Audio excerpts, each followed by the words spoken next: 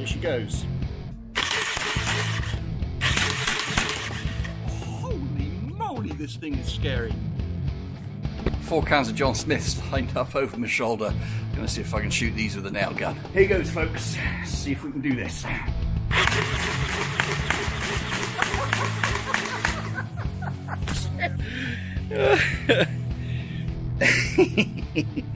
Here we go. Success.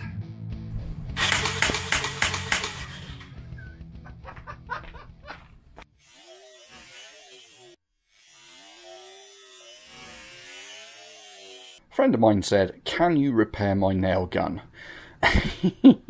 Apparently a whole load of smoke came out of it at some point. Not sure why.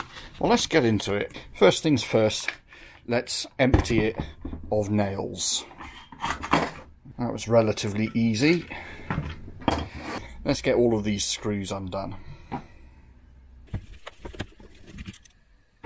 So this is all quite interesting here. If you remove this bit, which is the pressure sensitive section that you push against the wall when you pop the nail in, it shows us how this mechanism works. And what we've got here is we've got a bar, and that bar moves backwards and forwards. That's the bar that shoots the nail. And then we have here a little holder that effectively holds the nail in place. And when the bar moves forwards, it slides over the top of that holder. I'll see if I can show you this a bit better. So the nail or the pin sits in this holding mechanism, and this bar slides over the top of there and hammers that nail home. Quite an interesting mechanism. So with some careful persuasion, I've now been able to remove the nail cartridge from the front of the nail gun. And now we should be able to open the nail gun. Right. Interesting.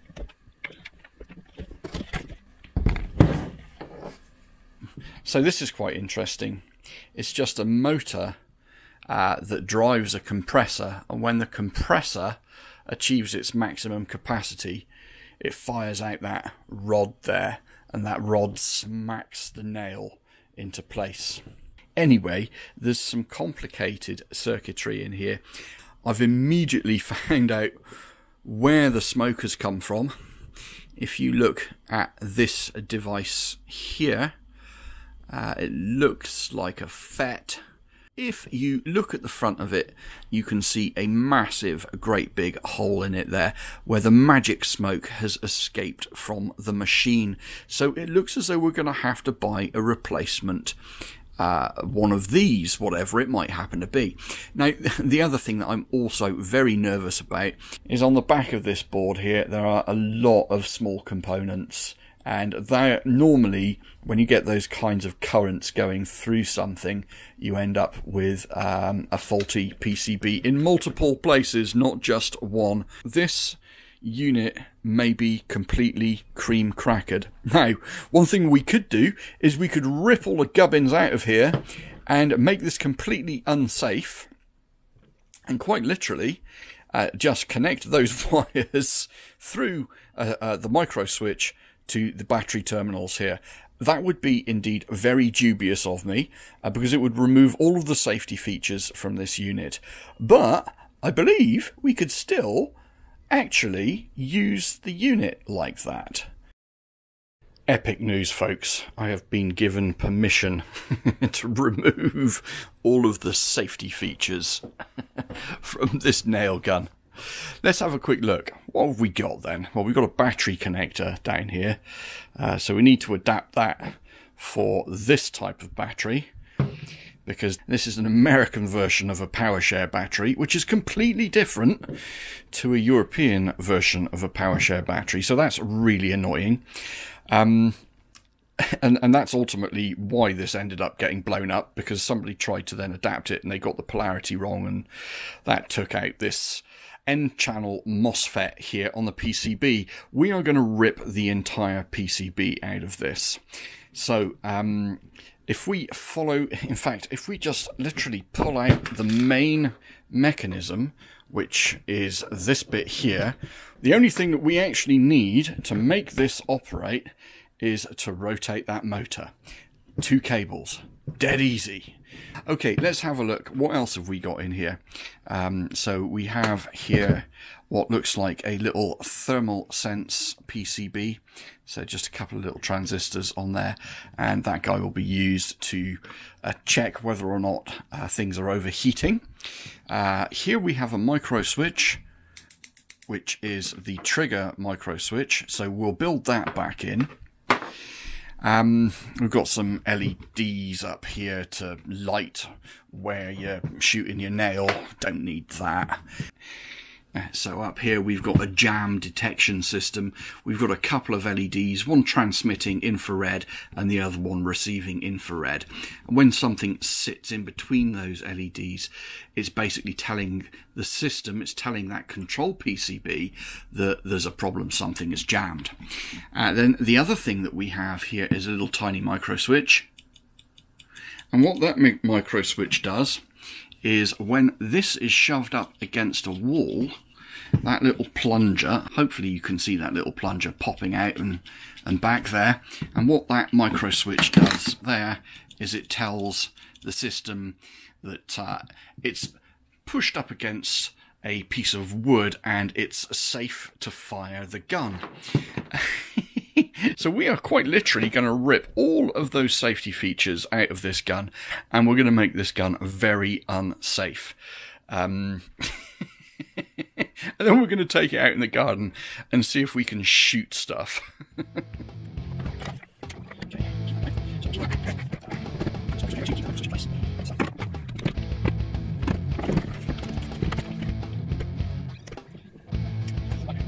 So there we have it.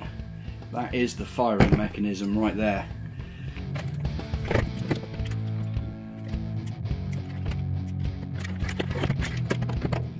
So there it is, folks. Oh, there we go. All that control circuitry getting chucked out.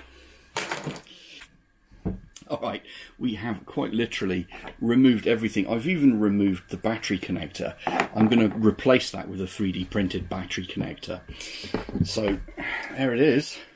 This can go back in place. And what we can do at this point is we can wire up the switch here and fit that in place.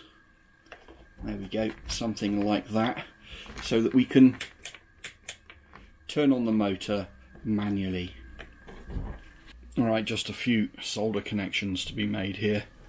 So I'm going to do a reasonable job of it. Chuck a bit of solder on stuff like you do. I'm going to wire this micro switch in. So we'll go ahead and we will get this all wired up. Yeah, so there we go. Just a little bit of heat shrink on here. But ultimately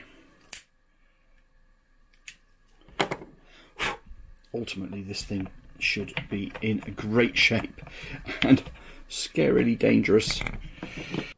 It really is as simple as that, folks. This is one of my battery adapters here, and ultimately all I've done is I've just wired that battery adapter directly to the motor with the micro switch in between. That's it. That's all we've got. We should be able to dry fire this. Should we do it? It might be a bit scary. I've plugged in a battery. Are we ready for this? Fingers crossed it doesn't all go pear-shaped. Holy shit. Oh my god. That is scary. Genuinely scary.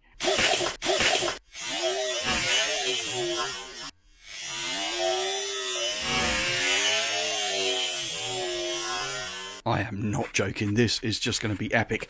Okay, time to put all of this lot back together now. There's lots of parts in various different places on my table. So we'll figure out this jigsaw. We'll get it all put back together. We'll mount this. We'll glue this and mount this on the bottom of it. And we'll take it for a test drive. Righto, nail gun all reassembled.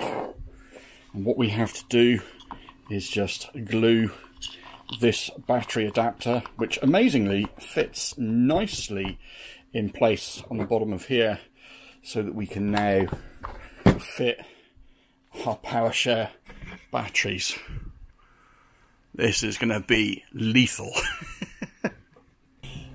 This is going to be epic. I've modified a nail gun. Special battery adapter, special battery, removed all the safety features. Here she goes.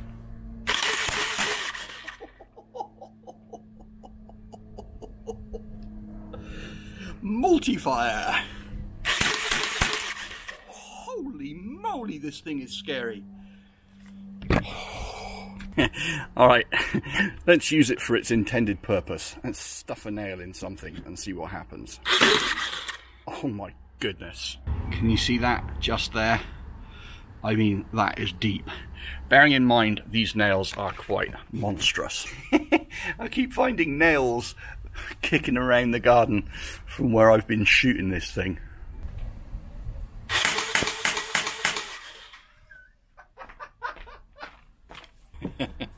So the only way to make this safe is to remove the battery.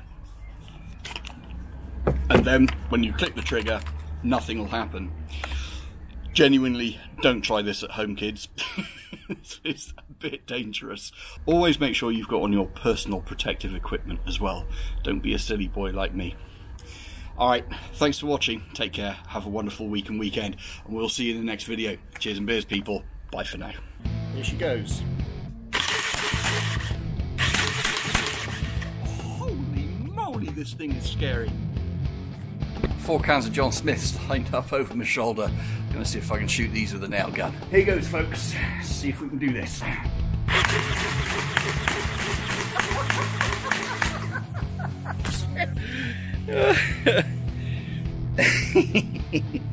Here we go.